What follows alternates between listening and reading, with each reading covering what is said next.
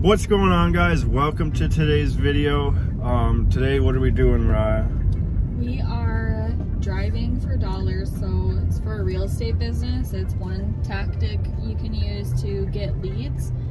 So we are going to drive around in neighborhoods and look for ugly houses that look like, you know, they're in distress. And there's several different signs which we can show you when we're looking at the properties, but it's just basically a very beginner-friendly way to get into real estate, and it's something that we can start applying now. That is something me and Tanner are really good at, and looking at things and, you know, physically seeing it. That's a good thing to do when you first get into anything, is physically seeing, right? Not just doing things online all the time. Especially for us, we're really visual, physical people, so we want to go out and see as we're learning, and do that before we go like online. Yeah, so we originally started driving for dollars, I think back in March. What driving for dollars is like basically what Mariah said. We're just driving around with an app on our phone. I'll show you later in the video. And we're just looking for distressed properties, adding them to our phone so we can get their addresses, and then we'll skip trace their information, and then we'll start getting a hold of them. What's skip trace mean? Skip trace is basically like what I just said. So we're gonna get their, when you get their address, you can use, there's multiple softwares, but it'll basically take their address and do like some kind of search on the internet, and then you'll get their name, their phone number, their email. So that way you can start reaching out to these people and, you know, see if they'd be a motivated seller and be interested in taking an offer on their house. Mm-hmm. So what do we do with properties? Like, what's our goal in real estate as of right now, at least? Our goal right now, so we just started getting into real estate this winter. It's always been in the back of our mind, but we just never really took action towards it until recently. And you have to wait till you're in the right spot to do things sometimes, and now we're finally in a spot where we can. Yeah, and I think living in Phoenix really helps, and like got us to take action, just because a lot of the big names and the, you know, everyone that's doing big deals is in Phoenix. So I think in June we decided to invest in a mentorship with Pace Morby called Sub 2. So right now our main thing that we're doing is wholesaling real estate, which we're basically finding distressed properties, houses that need work, you know, that are in like original condition, and buying them at a lower price, and then flipping the contract basically to an end buyer who's going to then buy the house, do the work, fix it up, and then put it back on the MLS and sell for a higher profit. Yeah, or, you know, some clients will do like buy and hold, or some buyers will do like buy and hold. So there's three ways to, you know, buy real estate, so to speak. You can wholesale it, you can fix and flip it, or you can hold it, right? Buy and hold it. And virtually like all of those are great, but there's different stages you're probably going to be at in your life where wholesaling, where Tanner said you get a property under contract and you flip that contract, you can get a deal and have it completed within like a week, right? So it's fast cash, but it's today money, not tomorrow money. So, you know, a lot of fix and flippers, it's like more, it's longer, you wait longer, you can wait several months sometimes before you get the property and then before you flip it on the MLS and make retail value. I think the average flip takes like 3 to 6 months, but it obviously varies project to project. Yeah, exactly. But you make larger profits than wholesaling. Typically, wholesaling you can make, you know, we've heard of people making 7 figures wholesaling. And then the third way is to buy and hold property. So, you know, you're going to purchase it from either a wholesaler or, you know, just finding the property yourself and then buying it to hold it. Some people will fix up a property and then hold it. You know, just because you buy a property doesn't mean you have to keep it as is, or, you know, you'll have to renovate it slightly, like lipstick, if you're going to, you know, put it as a rental. But we, I think, are focusing more on wholesale right now because we want quick cash so we can build up our wealth, and then focus on also building our portfolio of rentals as well. And then, you know, once you've been in real estate a long time, you'll do bigger deals like multifamily and getting apartment complexes, which falls under the buy and hold category. Or you might do development, where you develop like housing development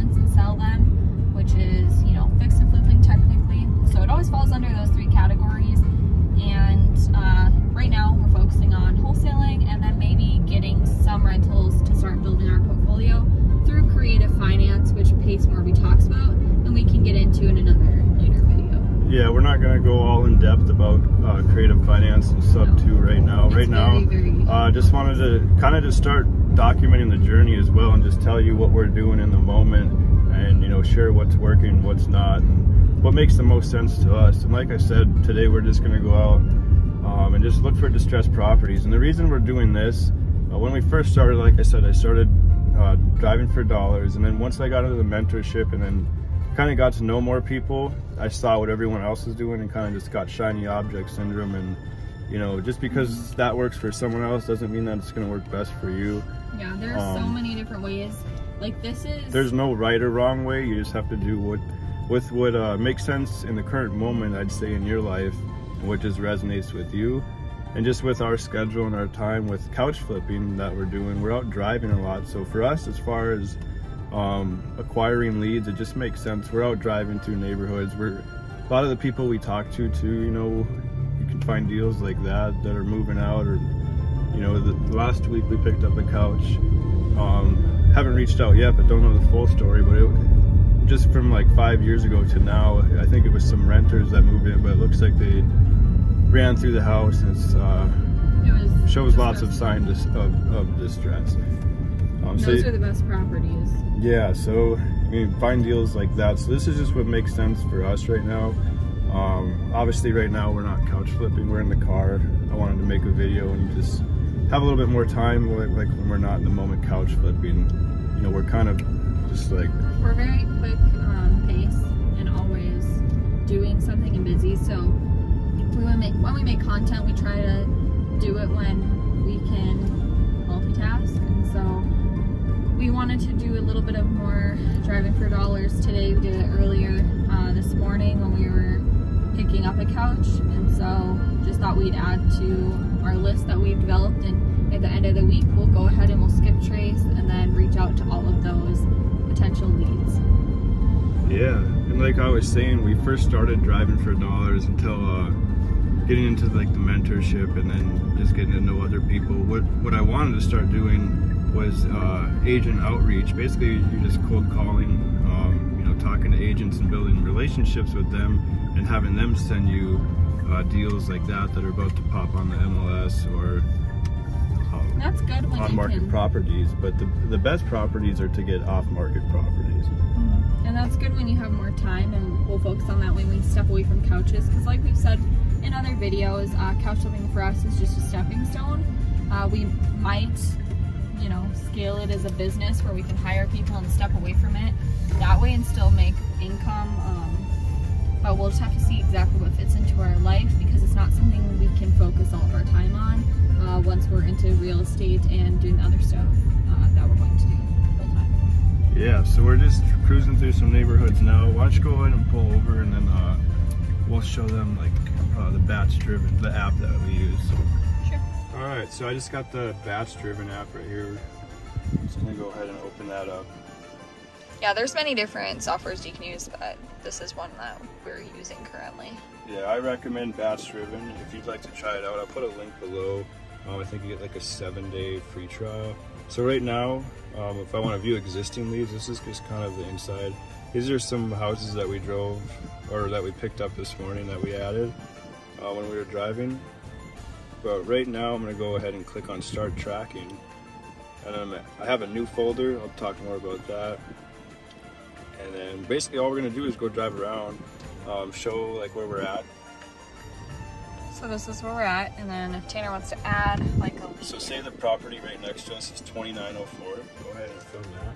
There's 2904. Obviously this home would not be a good driving for dollars lead because it looks pretty well taken care of. So we're looking for houses of distress, but let's say it was, I would just go ahead and click 2904, and then I click view details, and then take a picture, and then I just save it, and then later on, or at the end of the week, I'll go ahead and skip trace all of these addresses, and then I'll start reaching out to them.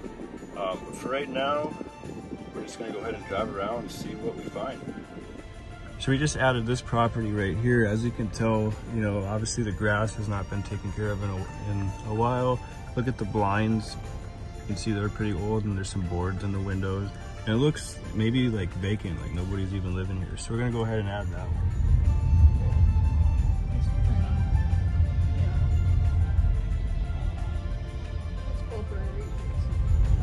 So we were just driving and then we saw this corner one. I told Mariah to go back. What's going on with this one, Mariah? This looks like a fix and flip property. I'll just stop here because we're waiting for a car. But this looks like a fix and flip property. We actually saw the vacant lot next to it first, and those are good to add. What's a good indicator as to, how do you know it's a fix and flip property? Well, there's a huge dump trailer, and also when we went on the app or whatever, it showed us that an LLC owned it, and it looks really run down. Not just that lot though, this one. Well, that's what I mean, the vacant lot. Yeah, so we saw the vacant lot first, and then right next door you can see obviously the trailer, and that one's getting rehabbed. And then when, like Mariah said, when we clicked on the app, we could see that the same owner, the LLC or the entity, owns both lots. So they probably already bought those, but that's a good contact to have because I can reach out to those, and those would potentially be a buyer if I got any of these properties under contract in this neighborhood. You know they're buying in this neighborhood, so. Yeah.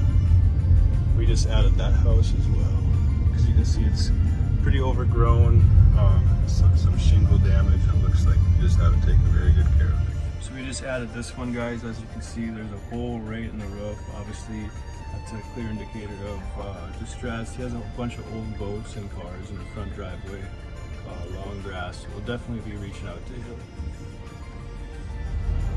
Well, that's going to be it for this video, guys. I think the sun's starting to go down, so we're going to wrap it up soon. But if you would like to try out Bass Driven, I'll have a link in the description. If you enjoyed this video, if you'd like us to do more videos like this and talk about our real estate business, or if you have any questions, I'd appreciate feedback.